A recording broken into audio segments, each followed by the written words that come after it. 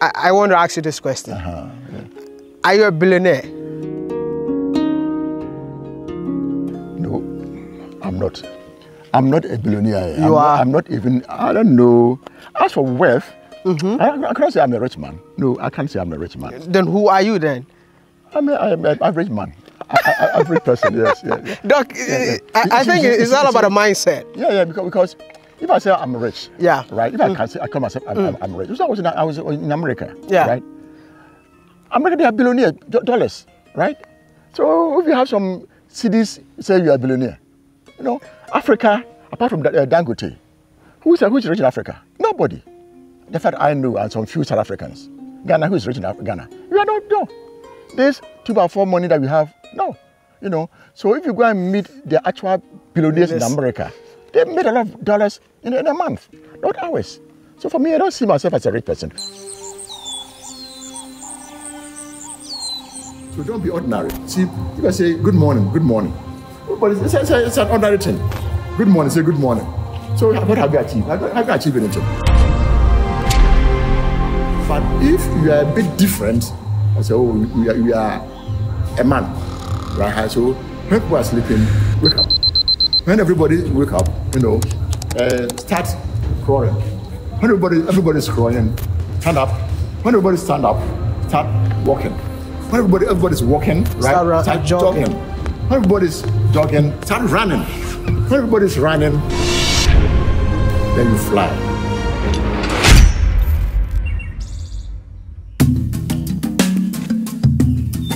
My name is WODEMAYA, your one and only annoying village boy who is on a journey to change the negative narrative of Africa by celebrating African excellence.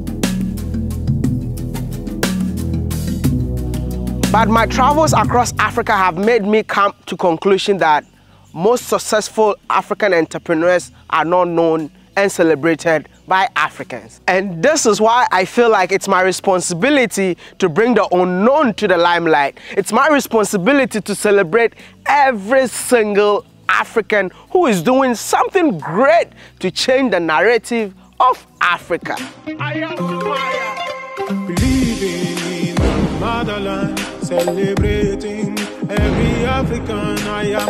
Maya, through Africa. Nation is made. WODEMAYA, Mr. Ghana, baby, Africa to the world. Listen, I just had to sing this song for you guys because I'm super excited. It's good to celebrate Africans that are changing the narrative of Africa in their own way. This is Ghana, and this is not the capital city of Ghana. This is the western region of Ghana, and the legend that I'm gonna celebrate today.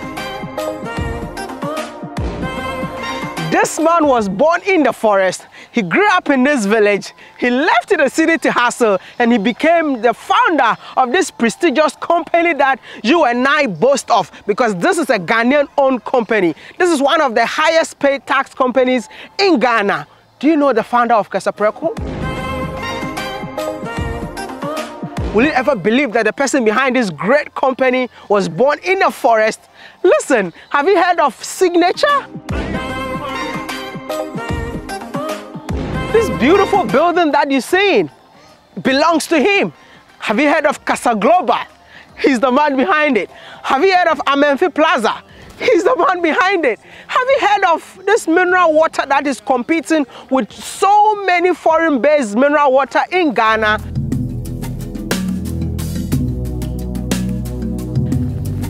You're not awake, so you better drink awake today so that you will be awake and celebrate your own.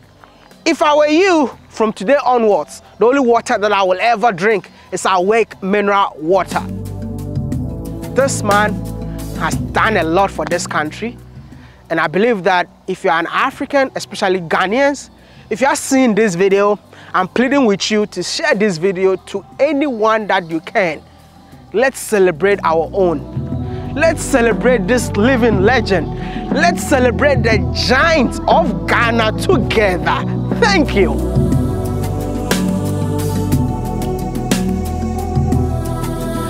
I believe that this story will blow your mind. Can you believe it? Being born in the forest? You were born here? I was born here. I was born here. Did you grow up here? Yes. For the first 13 years of my life, it was here. I had never traveled anywhere but here for the first 13 years. How was childhood like, your childhood like growing up from here? Very challenging, eh? Because even here, I was not living here in this cottage, this village. I was with my mother and father. Only my father and my mother and myself in the middle of the forest. Middle of the forest? So I used to walk about almost 5 miles in the morning to come to school here. This is where I started my schooling, on this very plot. This very plot. The one that you used to walk 2 hours to come? Exactly, yeah. From the forest in here? Yeah. So it was, I think, class 1, class 2, class 3, class 4, class 5, class 6. This very plot. You know, and after school, I go back to the forest. Leave the forest, go out there, make it big, and come back and retire in the forest. I'm a villager. I want to live in a village. And live like a villager and eat what the villagers eat. You grow your own thing and eat your own thing, that's it. So can I call you a village man? Yeah, a village man, yeah, definitely. Yeah. I'm a village man. And when he retired, he decided to build himself a castle in the forest. But listen, this man is so modest to the extent that he doesn't even want to accept the fact that he's living in a castle. He called this place a house. You know, when I build a family house, for my family, not my children, mind you, that's the extended family. I'm the head of the Biana family, right? I'll show you the old building that I came to inherit. But you said this is a family house. It's a family house, yes. I guess I've got my private one at the back. But Doc, you're calling that place a family house? It's a family house, yes. I know, like, you're so modest. That's a family castle. Okay, a family house, because we had it before. We had it before. And even growing up, when I saw the ceiling, the TNG that they did about 150 years ago, I said, wow, you know, and that inspires me also to do something for generation. Yes, I was so inspired by my forefathers. You know, I thought they had a lot of wealth, but because I came to meet the good ornaments, a lot of good ornaments, a lot. Yeah. Oh. Yeah. So I believe the family in general was rich, but along the line, you know, they lost it. They lost it. But after being there, I think that is a castle from heaven to earth. But you know why so many people don't know this man? Because he's not loud. He makes his work speak for himself. I don't believe being out there would add any value to what I'm doing. You see, you know, that's what I'm talking about. You see, eagle. When the eagle want to hunt, you know, it studies its prey, you know, and go direct straight and pick it. You know that, the sea. Yeah. Even they can even catch snakes, you know, study it and pick it and send it go. So I focus, not being flamboyant, you know. So mine is focus, focus, focus. So probably most of you have seen his product out there, but you don't know that he's the man behind it. Let me help you. Kasapreko. Signature. I mean, this beautiful building that you've been seeing in Accra belongs to him. Residential is about signature.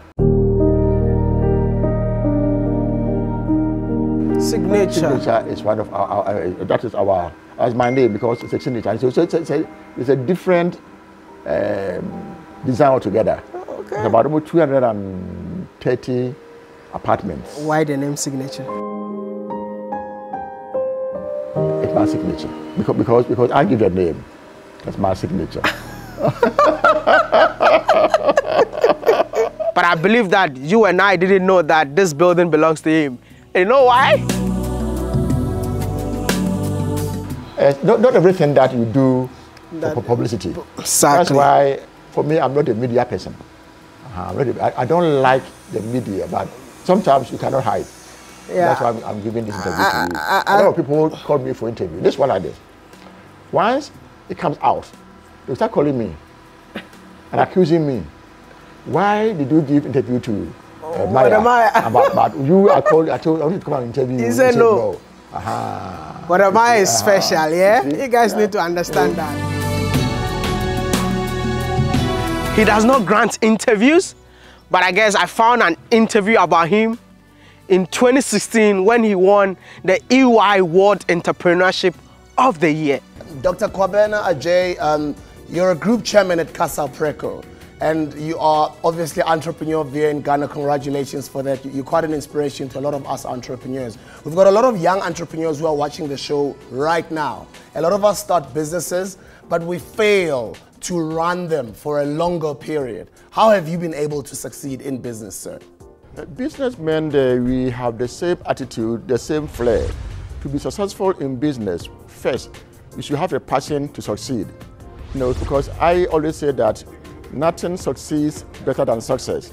Can you believe it? The whole world picked him from Ghana to celebrate him. I want us to celebrate this man today. Share this video to your dad. If you're a dad and you're watching this video, you can share this video to your children. Let them get to know this living legend, living in Ghana, that our people are not celebrating him. But since he was born in the village, he only granted this interview because I'm the village boy. But yo, it's not just because I'm the village boy.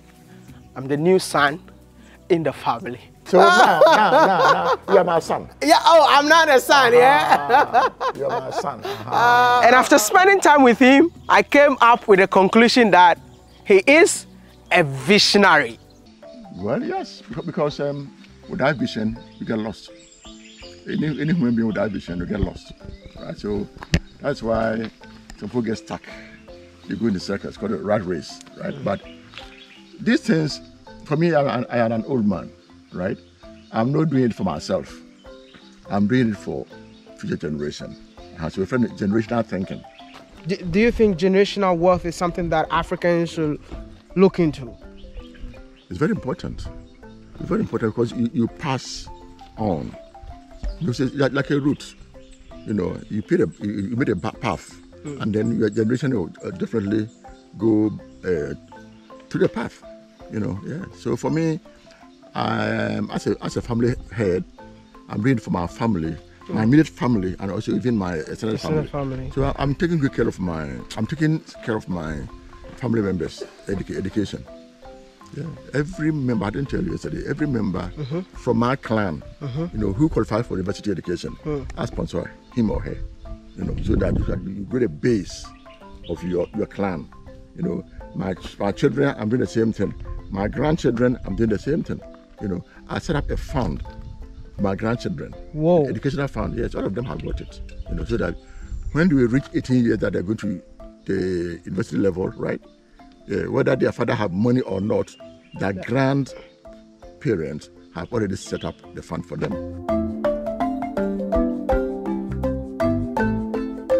This man is an industrialist. Yeah, my name is William Akunu Atta. I'm the Senior Manager Research and Development for Herbal Farms and Research Limited. This is the first house of Group Chairman. This is where he used to live. And this is where he started Casa Preco Company Limited. We currently use it for the production of concentrates for Casa Preco Company Limited. Because it grew out of proportion. You know, you produce and we are loading on the streets, standing in the sun and loading. You know, but fortunately for me, because of the generational thinking, I already acquired land as Penders Road, our current location. You know, so at a point, we said, let's go and build a factory because you cannot be loading inside the sun. You know, that it's raining, you have to cover it quickly with the tarpaulin. So that's where I went to Germany to also go and buy semi-meter hand automatic machine lines. So right now, when we came to our new facility, we are no more doing manual washing again. And then we have transited from the manual washing to semi-automation. So I went to Germany to buy the used machinery from Germany. We did that for almost about 5 years or more, you know. And then the Nigerians came in. The Nigerian head of the product, automobiles especially. Yeah. And then they started coming in, right? So I made a line. Now that the money was coming, actually. So I wasn't using the money also, but because I was already investing in the business.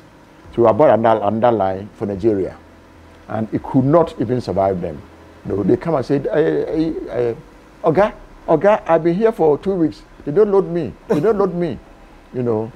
So actually, that prompted me to go and buy a brand new line from Krones. You know, a brand new fast line from Krones. At the point, one line was doing about 35,000 bottles per hour. Wow. And even the Krones people asked me, are you going to use the line for water or alcohol? It's alcohol. But Nigeria, it was booming in Nigeria. You know, Nigerians were buying a lot.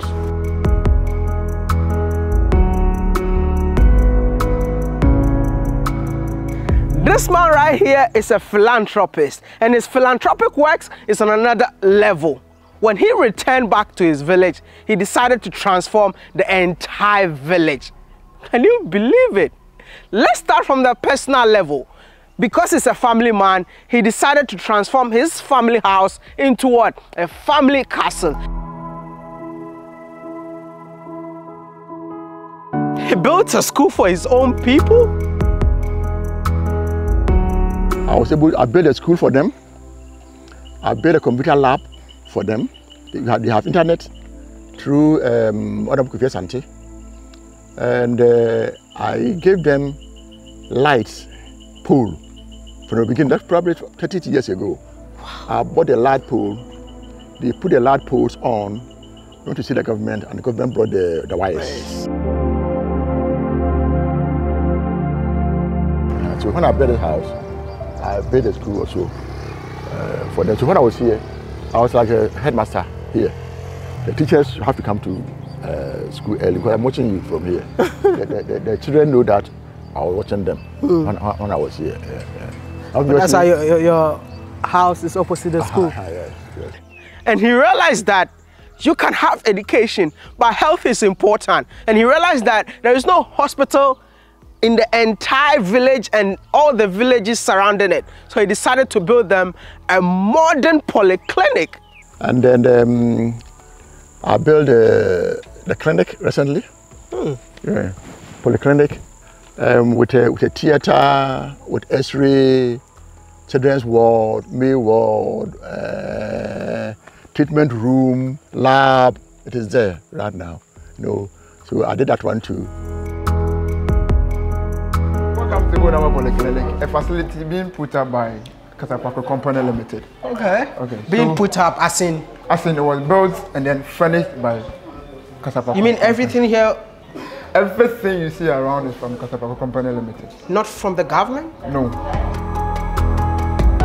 The village that he was born did not have water, so he decided to dig a borehole to supply water to the entire village. He didn't want to make life in the village so boring, so he decided to use his network to bring MTN to the village to connect internet across the entire village. So when I was there, I was using internet. I never felt like I was living in a village. He realized that since this village is going to have some kind of fun vibe, there's some people that would definitely misbehave. So he decided to what? Bring police station. He built it himself. And the public servant that are coming to the village to serve the government, he gives his own house to them. I gave my first building that I built when I was 24 years at Vacu time, 24, 26 years around that time. It was a very nice building, but I gave it out to the teachers. Then my father's house, recently, I also put it in good order to give it to the teachers. I was born in the village, and the first time I used water closet was when I found myself in China. So places like this, water closet is too modernized for them. So he decided to transform this. Kasapako also did the toilet facility with flashing facility. We are even yet to commission it. Probably we commission it this week. Where for the first time, everybody who comes here will go and have it, so where you can flash, and then we have done biogas. Yeah. So that the biogas, we're trying to see if we can use even the gas to do something later on. So that's how it is.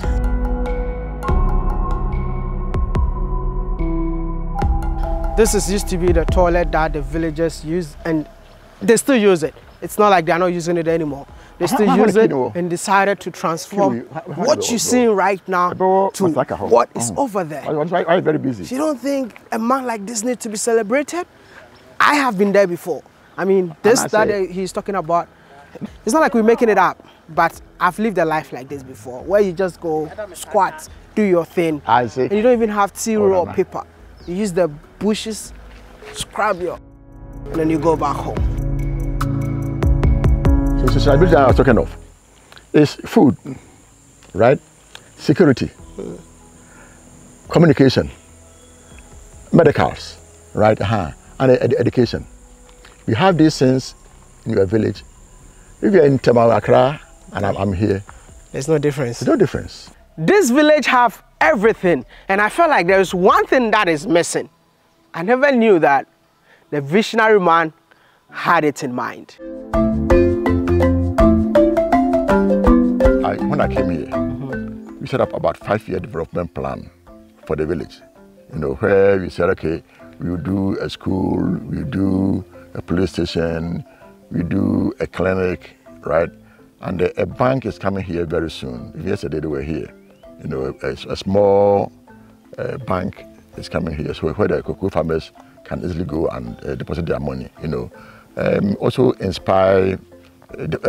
Keeping money and not spending it. Because the money is with you, the tendency that you can spend it is very easily. But you know, if you bank at the bank, you know, yes. So that's why I'm helping the villagers to set up a small bank.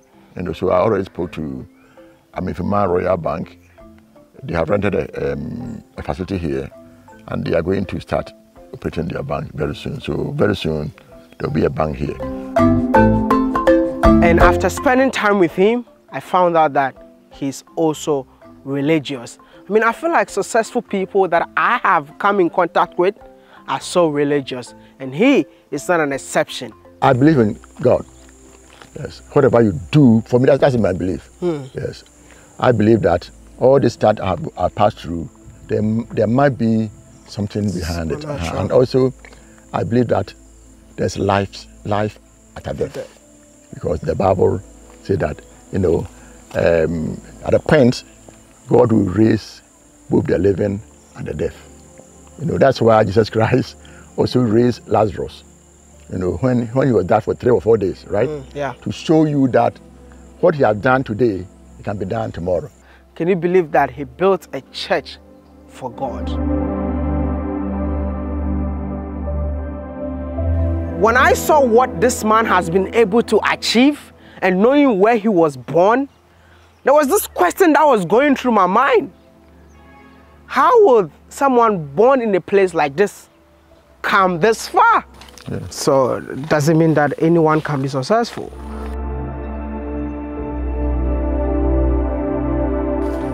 I believe so. I believe so. It's about the determination. It doesn't matter where you're born. No. No, it doesn't matter where you're born. It's about, see, I think this thing about success, right? If you are poor, or if you are born in a very poor environment, it's just like you're being put in a hole, you know, a hole. But if you are determined, you cannot remain in the hole forever.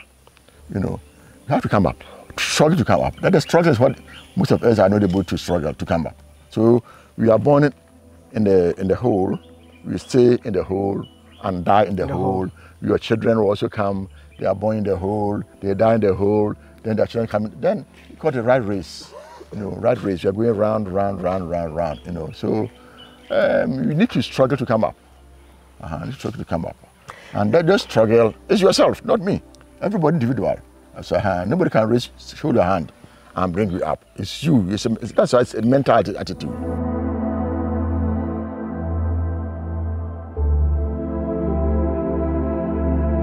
What are the things that you've done in this country, in Ghana, that nobody knows that you're the one behind it.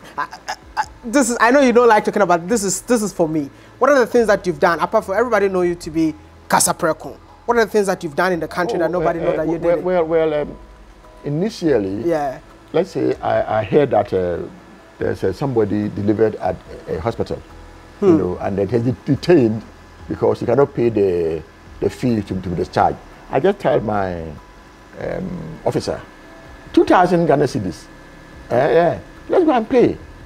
You know, you go and pay, and then after the charge, the guy will tell me that the people want to come and thank me.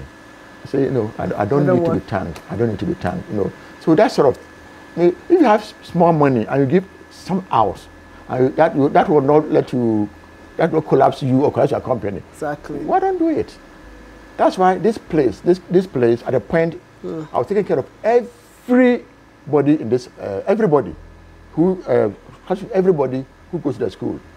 Everybody from this town had a scholarship from me. Everybody. Yeah. Because I thought I could afford it. So why don't I give to somebody who cannot afford it? One thing that I really want you all to know, that successful people start from somewhere. And this is how he made his first money. You know, how I made my money, I'll tell you this story. Because I was on the street for some time. Yeah. It toughened me up, right? So just imagine you being on the street for some time with guys, you, and then getting a formal employment. That's easier. Easy. Because I have friends now. Yeah. So in the morning, oh Charlie, you brought kenke, I'll come and eat. So when I joined the Valco, we made susu, and I think susu that you made, you take all the money this month is for you, all 100%, right? The next month is for this person. And next month, so I was the last person to take it. So I think about the 7th month, I took also the money. That's how I get the money to be trading. That's the story. And that's the money that I had till today hasn't left me. And not that I had money from a loan from anybody. That's the money that I had. That's money? That I had. You know, that's how I've nurtured it from that time to this time, that money has never left my hand. On behalf of all Africans, Dr. Kwabena Adjei, we say Ayiko. And listen, I got a chance to spend 3 days with him. You can go for fishing, catch and eat. Let's do this one. You eat what you catch. Let's go. I'm ready. Yes, okay. So we'll give you next. If you don't catch, you are not eating. You are not eating. And that 3 days that I spent with him, I decided to do almost 5 videos. So the whole channel, this week, we are celebrating the living legend. My dad, I mean my new dad, whether you like it or not. Since he's a village boy, you're not a village boy, you're a village uncle, man. The village man on this platform. So stick and stay, subscribe to be part of this channel. The videos might be probably long because imagine all his life without an interview. And WODEMAYA is here, I'll bring all the details out. So most of the videos that I'll be uploading next week might be 30 minutes, 40 minutes, even an hour. So yeah, stick and stay, subscribe, like the video, share to your friends and family. I will really want the president to repost this video for me. Can we make it happen? Tag His Excellency. I feel like this man right here needs an honorary award from the president. I'll see you all in the next one. Maya. Peace out. WODEMAYA.